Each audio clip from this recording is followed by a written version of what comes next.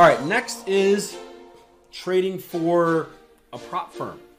So this is going to be a little bit, probably more closer to managing money, where in a way you're managing money for others, but you're not doing it as hands-on. It's what a prop firm is basically, so here would be an example of a prop firm. Let's say me, OG, Darren, Charles, Jason, we all got together and we all put a big bulk of money together and we say, hey, we're going to start a prop firm, right? When Max comes in or Drew comes in and they're traders for the prop firm, what they do is they have permission to trade our money. So it's like managing money for others, but instead of a specific individual client, you're managing the firm's money. Does that make sense?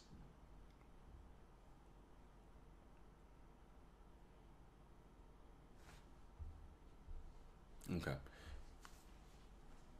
And what you typically get off that is some type of split.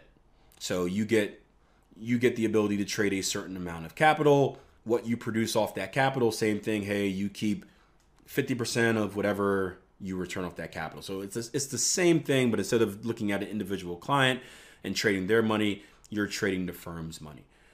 We talk about this a lot whenever we talk about really growing your own trading account. It's performance-based, performance and time-based. So the better you do, the more capital we allow you to trade. So if we were to have a prop firm and let's say Max comes in, Max gets the ability to trade $10,000 at first because Max is this rookie trader.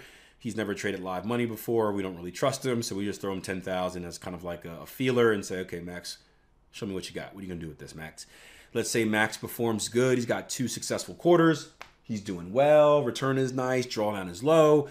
We say, hey, you know what, Max? We're going to give you a raise, right? We're going to give you the ability to trade $20,000, right? That helps Max because now he's getting his 50% return off of $20,000 return instead of that $10,000 return, right? And obviously as a prop firm, we're making more money because Max is doing well with more of our money.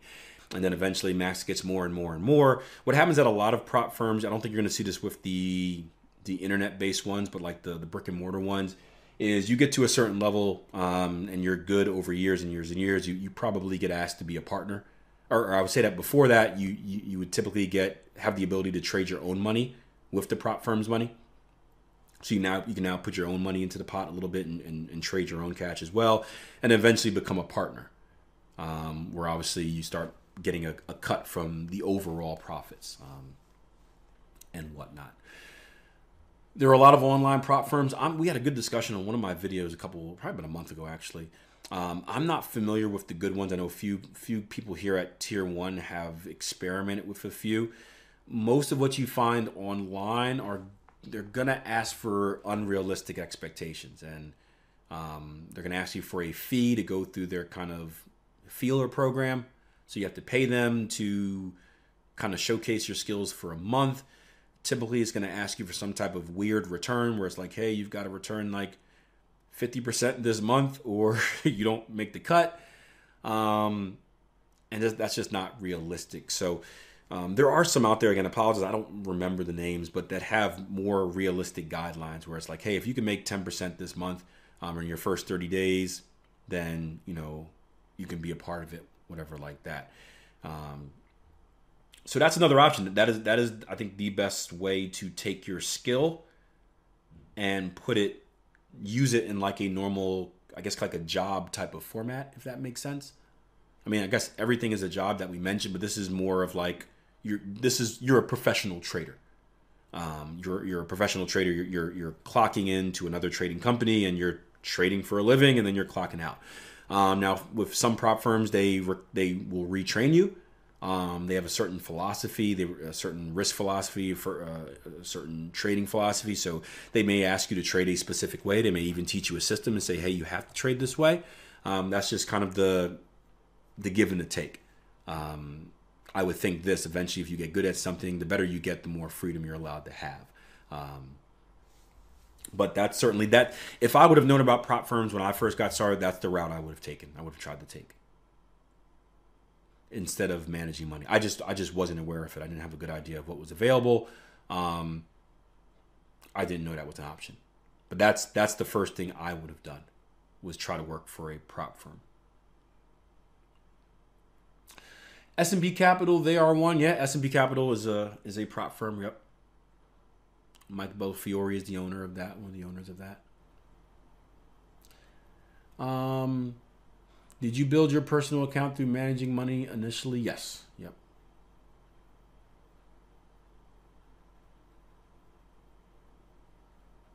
Yep. I did not have enough money to trade full, despite I had a very low standard of living at the time. But yeah, I didn't have enough money to trade full time just off my trading, or just off my trading account. Yeah, so I needed to start a business. So I was looking for something. So my goal the whole time, well, not the whole time. After reality hit me that like you weren't going to make a 200% return a year. After that reality hit me, then I started thinking of alternatives, and managing money was the one that stood out for me. It just, again, I wasn't aware of prop firms. That's certainly, in hindsight, I would have loved to do that. Because I wanted to be a professional trader. I had no aspirations of coaching, anything like that. I don't like selling people things. I don't like talking to people and doing meetings where they just say no and laugh at you. I don't like that. It's annoying and it's frustrating and it's demoralizing. Prop firm is the route I would have taken. I love, you guys haven't noticed this already, right? I don't really like being in the spotlight. You've probably noticed this. This is why things work so well. Me and Jason are a little bit opposites. He likes the limelight. He likes kind of being in there. I'd just rather kind of float underneath the radar, right? Despite you seeing my face on social media all the time, I really don't like it. I would rather just under the radar, work for a prop firm in my own home, make my money, right? and do whatever I want with the rest of my life. That's the way I would love to do it. It was so awkward.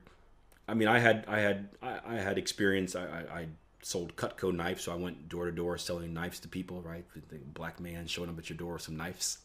Say, hey, can I come in? Right? So I got used to kind of awkward experiences like that.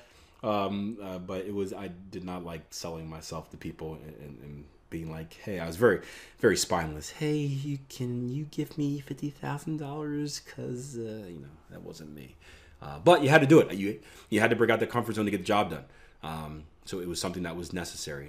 And you got to go outside your level of comfort sometimes to be a winner. Yeah, those are some pricey knives. They're really good, though. They're actually worth it. The Cutco knives. So I'm not selling them now, but I would say this, right? As someone who, I'm still frugal no matter what, but I would be comfortable buying a whatever $1,000 sets, whatever they cost. I'd be comfortable buying $1,000 set of those knives. They are quality. They don't break. Lifetime guarantee. The handle is full tang, right? So you don't have to worry about the knife coming apart. Full tang, that means it goes all the way through the handle. Handles are made of thermo resin, same things they make bowling balls out of, so essentially indestructible. Gives you a nice sharp cut. Not all the time, every time. Cutco knives. Remember we had a weird meeting, right? We were doing, right, so initially Cutco pays you, I don't know if they still do this, but they used to pay you per presentation. So, like, I didn't really care about selling these dumb knives. I'm like, look, man, where I'm from, ain't nobody spending no $100 for some knives, man. Like, do you know where I'm doing these presentations at? Because we couldn't, like, cold call. We had to do people we knew. And I'm trying to tell the guy, I'm like, look, man, in my area, people aren't spending $1,000 on knife sets, man. Like, come on. But you got paid for every presentation you did. So, like, we just hit up, like, me and my buddy, we would hit up, like, 20 people a day because you get paid, like, $15 per presentation. So we had some weird ones where some guy, like, he let us in his house, right? And we had an appointment. He's like, yeah, come into my soundproof basement so I can hear you better. We're like, oh, okay. So we're doing this whole presentation, and there's this one knife called the Butcher. It's like the Butcher knife. And the joke that, they have this whole thing. I loosely stuck to the script, but there was this whole joke you're supposed to do with the Butcher where it's like, hey, you know what? You know what else this knife is good for? You hear that knock at your door at night and you're not sure who it is. This is the one you take with you to the door just in case. Right? So this guy, we're doing this presentation. He's just looking at this big knife, right? He's got it in his hand, right? And he's like, And the whole thing with the knife is like, yeah, these are sharp knives, right? This one's perfect for Thanksgiving because you can cut through bone, right? You take that turkey, chop the wing right off, boom, serving the family. Look like a man at the dinner table, right? And he's looking at it, he's like, so, cuts through bone, right? He's like, yeah. What type of bone? Like, chicken bone, turkey bone, right? Ham bone, whatever. He's like, oh, so every type of bone. I'm like, yeah, every type of bone. And I'm looking at my, the dude I'm doing it with. I'm like, we gotta, because we did this so many times. We had the whole, it's all scripted, right? I make the joke. My friend comes in and does his thing. I'm looking at him, giving him the sign like, yo, we got to wrap this up. We're gonna jump straight to the end, man. Like this guy's here just like looking at a knife, like like a murderer in those movies. He's looking at it, just like drooling over, like, like pondering who he can murder with it. Like, I wonder if he's can kill these two kids. And I'm looking at my friend like, we got look, I'm gonna jump straight to the end. Like, we're not gonna do any of the sales or anything. We're gonna jump straight. We're not gonna ask for any referrals. Do not ask. Just straight to the end. Straight to the end, man. We got he's soundproof basement. No one's gonna hear us, man. And we survived it. Obviously, I'm here now, but we had that was an awkward one, man. I thought we were gonna die today, and by we I mean my friend, because I'm faster than him. So I would have pushed him down and ran. I'll say great things at your funeral, I promise. Andre went out like a hero, fought the man. It's a shame he lost. But yeah, interesting times. But yeah, prop firm would have been my way, especially if you're someone that's kind of anti-social. You don't like doing that type of stuff, really selling yourself. You don't need to build a brand or anything. You just have to be a good performer.